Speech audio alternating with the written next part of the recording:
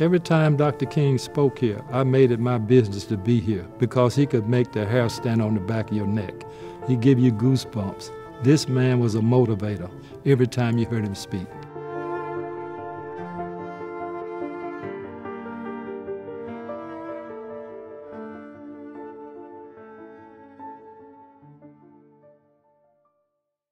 "16th Street has always been a magnet. It was the first colored church of Birmingham, and when they moved to this location, it became almost the entertainment center for everything that went on in the city as far as black people are concerned.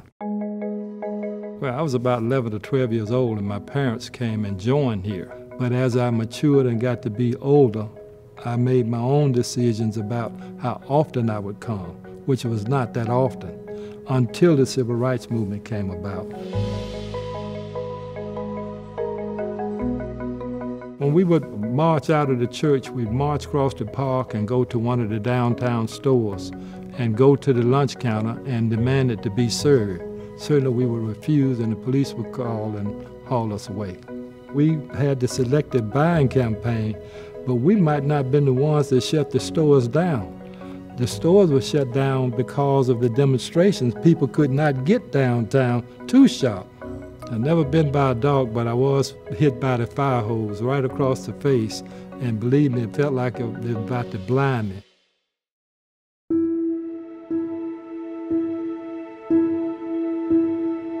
This church has probably meant everything to me, and that's because of the bombing.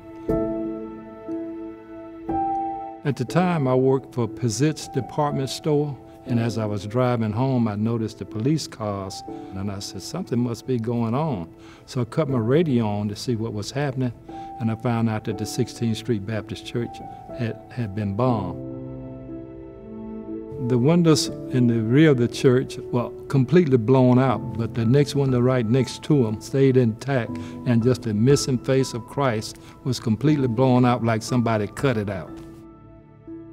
If I had found out 4 girls got killed here, I probably would have passed out in my car because my sister played the piano for Sunday school here.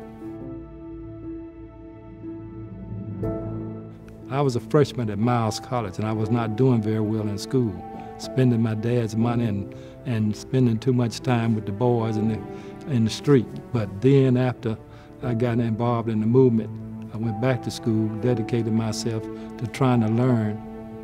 After the bombing and realizing what devastation that caused, I decided that for sure I was going to take the route of Muhammad Ali, who was my hero. So when I was drafted in the military, I refused to go to Vietnam.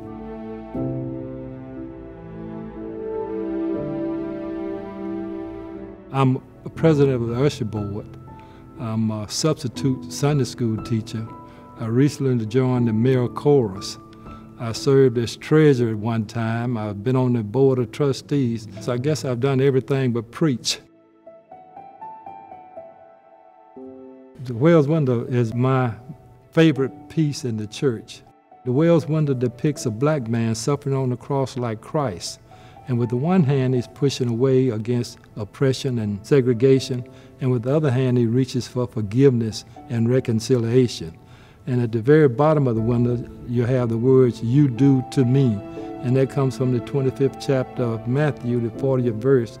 Christ speaking says, "What you do to the least of these, my brethren, you've done unto me." This facility has to be preserved and remembered. This is our history.